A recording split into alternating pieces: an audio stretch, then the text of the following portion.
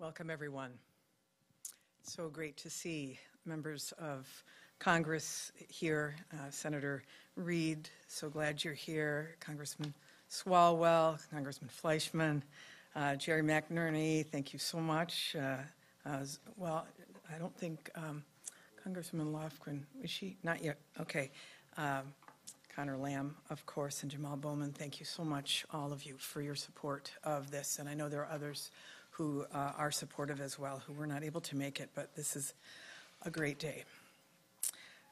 Today, we're here to talk about fusion, combining two particles into one.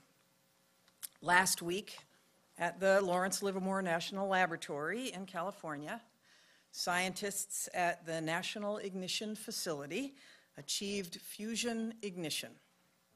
And that is creating more energy from fusion reactions than the energy used to start the process.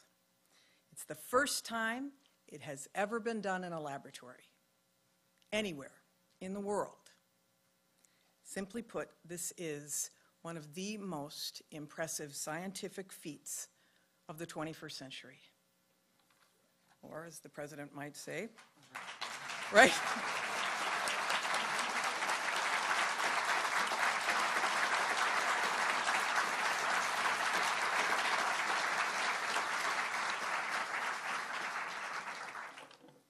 I do think he probably did say this is a BFD. Researchers at Livermore and around the world have been working on this moment for more than 60 years. So, what does this accomplishment do?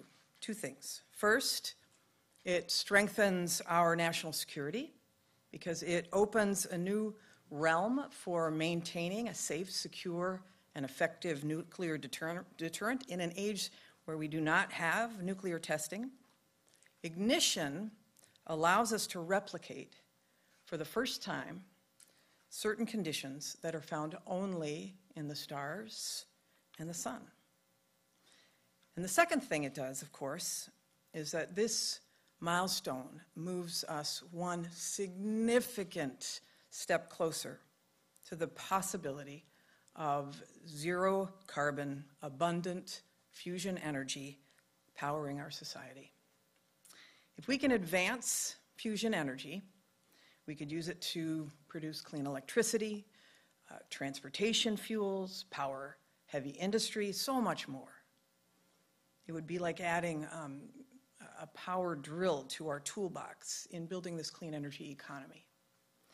So today, we tell the world that America has achieved a tremendous scientific breakthrough, one that happened because we invested in our national labs and we invested in fundamental research. And tomorrow, we'll continue to work toward a future that is powered in part by fusion energy. Fortunately, private sector investment in fusion research is already booming. It has reached nearly $3 billion in last year alone, and we've heard from professors that interest among students has never been higher, which is terrific. And that's why the Biden-Harris administration is aiming to capitalize on this moment. Today's announcement is a huge step forward to the president's goal of achieving commercial fusion within a decade. But there's still a lot more to do, so much more. We'll continue to work toward that goal and find other ways to progress to reach fusion energy. So, for example, in September, the Department of Energy made a $50 million investment for public-private partnerships to start working toward fusion pilot plant designs. And we're partnering with the Office of Science and Technology Policy to map out the president's bold vision for driving that commercial fusion in the next decade with the highest safety standards, with cost-effective, equitable deployment that positions American businesses to lead and communities to thrive, and with a skilled workforce that's diverse and inclusive. This is what it looks like for America to lead, and we're just getting started. Another big congratulations to Lawrence Livermore National Lab. Their team is here. Where are you, team? There you are. And they'll be, yes.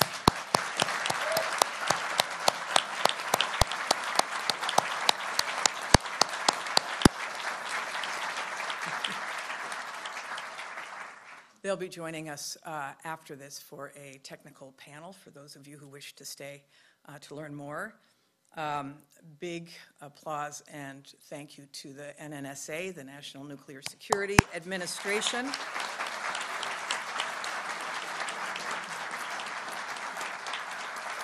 And everybody who has been involved in this fusion breakthrough that will go down in the history books. You're going to hear more about the details of the experiment from Administrator Ruby and Director Budil. But first, I'm going to turn it over to the President's Science Advisor and Director of the OSTP, Dr. Arati Prabhakar. Thank you so much. Thanks, Secretary Granholm. What a pleasure to be invited to come celebrate this amazing moment here at the Department of Energy. It's really a privilege to be here. So when I heard this news, for me, the years fell away, and all of a sudden it was 1978. I was a summer student in the middle of my college years, 19-year-old kid, and I got the chance to go work at Lawrence Livermore National Laboratory.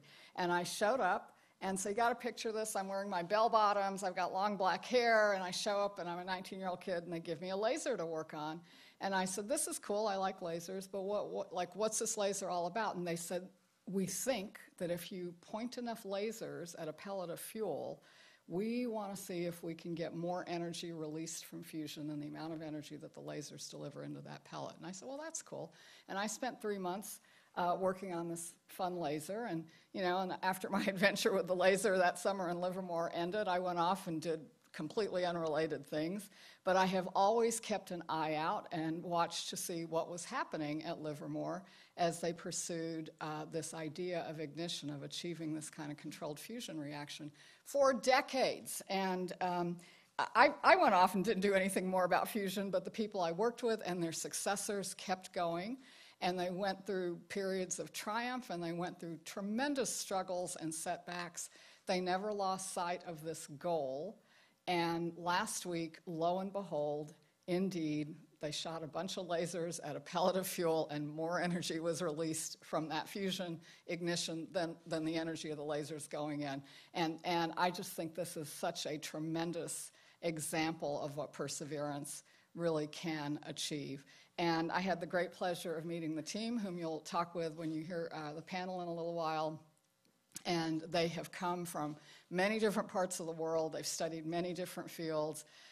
Many of them were summer students at Livermore, but decades after I was. So it took not just one generation, but generations of people pursuing this goal.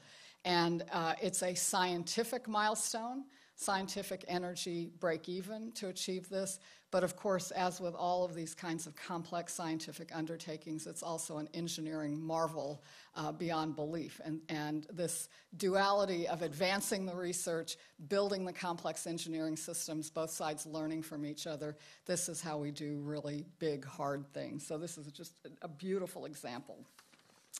So, I also have been reflecting on how long the journey can be from knowing to doing, because it's a century since we figured out that it was fusion that was going on in our sun and all the other stars. And in that century, it took so many different kinds of advances that ultimately came together to the point that we could replicate that fusion activity in this controllable way in a laboratory. And I think it's just a reminder that sometimes, even when we know something, it's a very long time before we can turn it into something that we can actually harness and start to be able to use. And as the Secretary described, I think it's that prospect now is one step closer in a really exciting way. Okay, so let me just finish by saying I think this is an amazing example of the power of America's research and development enterprise. This is what the Department of Energy works every day to support and to drive. It's what our Office of Science and Technology Policy at the White House focuses on every day, is how do we strengthen and advance this enterprise. And it is an enterprise that President Biden has championed in a way that no one really ever has before. He's submitted a budget for supporting federal R&D that is the biggest ever that we've had in this country. And so I want to take a moment and congratulate the entire Department of Energy with Secretary Granholm's tremendous leadership, the National Nuclear Security Administration here that has championed this effort for so long, Lawrence Livermore National Laboratory, and especially and particularly all the scientists and engineers across many years who got us to this moment. President Biden loves to say that the one word that defines America is possibilities, and this is such a wonderful example of a possibility realized, a scientific milestone achieved, and a road ahead to the possibilities for clean energy and even deeper understanding of the scientific principles that are at play here. So thanks again, congratulations, and all the best from the White House. And now, thank you. Thanks so much. And now it's my privilege to get to introduce Jill Ruby. She is the Undersecretary for Nuclear Security here at the Department of Energy and also the Administrator of NNSA.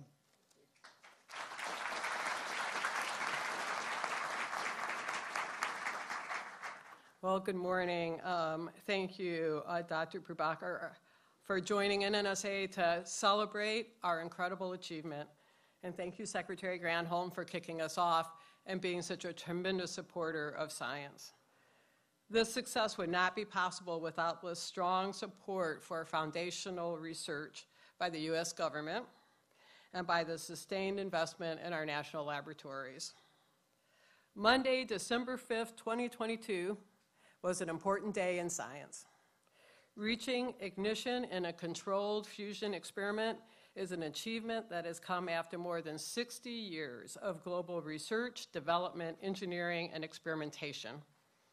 The people at Lawrence Livermore National Laboratories National Ignition Facility reached this ignition milestone because of the work others did before them, their analysis of data and models, their continued pursuit to have the best possible facility, and their sheer excellence and grit. I would like to thank the members of Congress, thank you so much for being here today, that supported the National Ignition Facility, because your belief in the promise of visionary science has been critical for our mission. I'd also like to thank the international partners that worked with us on this, because their collaboration demonstrates the power and possibility of advancing scientific pursuits. But finally, a giant thank you to the talented federal defense programs and national security enterprise teams that supported this work at Lawrence Livermore. We are so proud of the accomplishments of our Livermore's National Ignition Facility. The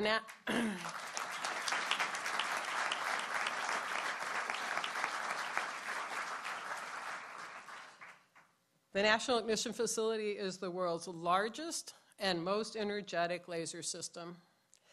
During experiments, 192 high-energy lasers converge on a target about the size of a peppercorn, heating a capsule of deuterium and tritium to over 3 million degrees Celsius and briefly simulating the conditions of a star.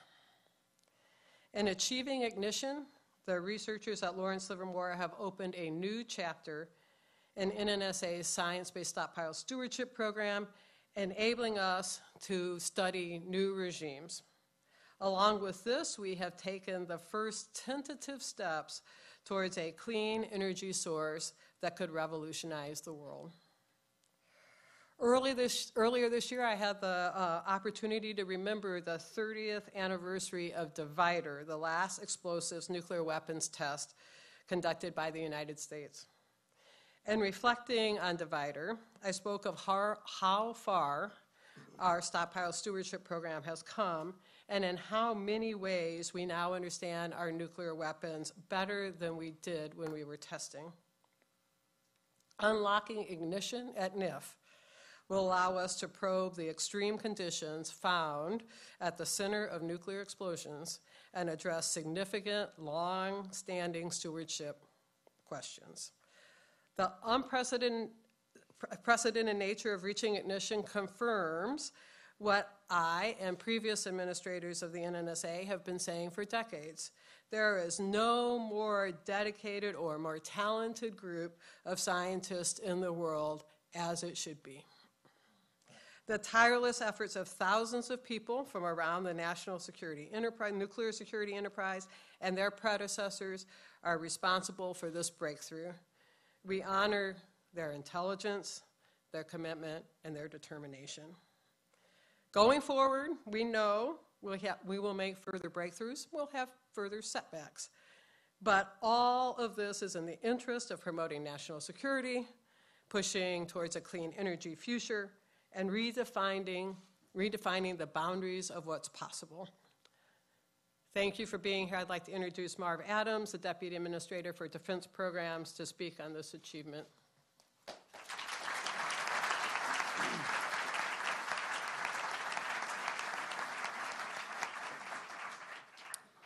Thank you, Administrator Ruby. A paraphrasal of Abraham Lincoln strikes me as fitting here. The world will little note nor long remember what we say here, but it can never forget what they did at the National Ignition Facility. So let's recap. A team at Lawrence Livermore National Lab, National Ignition Facility made the following happen. There's a tiny cylinder here at the end of this that you probably can't see. It's about so tall and this wide. Inside that was a small spherical capsule about half the diameter of a BB. 192 laser beams entered from the two ends of the cylinder and struck the inner wall. They didn't strike the capsule, they struck the inner wall of this cylinder and deposited energy, and that happened in less time than it takes light to move 10 feet. So it's kind of fast. X-rays from the wall impinged on the spherical capsule. Fusion fuel in the capsule got squeezed. Fusion reactions started. This had all happened before, 100 times before. But last week, for the first time, they designed this experiment so that the fusion fuel stayed hot enough, dense enough, and round enough for long enough that it ignited. And it produced more energies than the lasers had deposited. About 2 megajoules in, about 3 megajoules out, a gain of 1.5. The energy production took less time than it takes light to travel 1 inch. Kind of fast. So this is pretty cool. I have a special message to listeners who want to work on exciting, challenging, and important problems. We're hiring.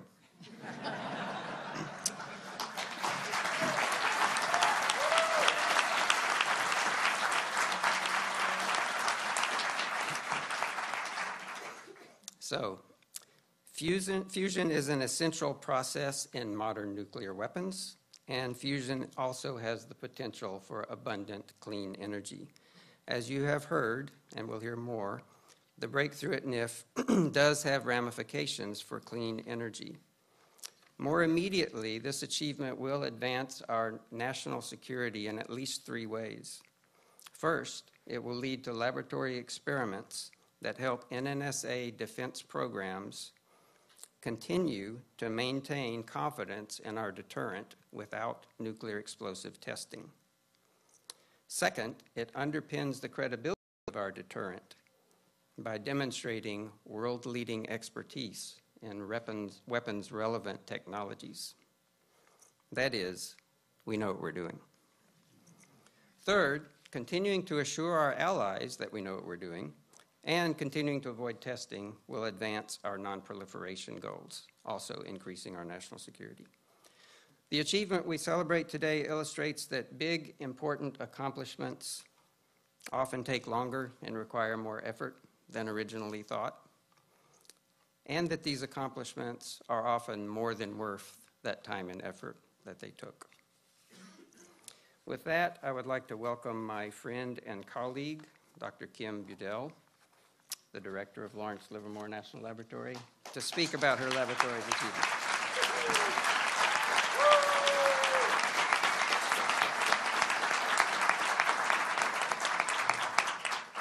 Madam Secretary, Dr. Prabhakar, Administrator Ruby, and Deputy Administrator Adams, thank you for your remarks today and for your support.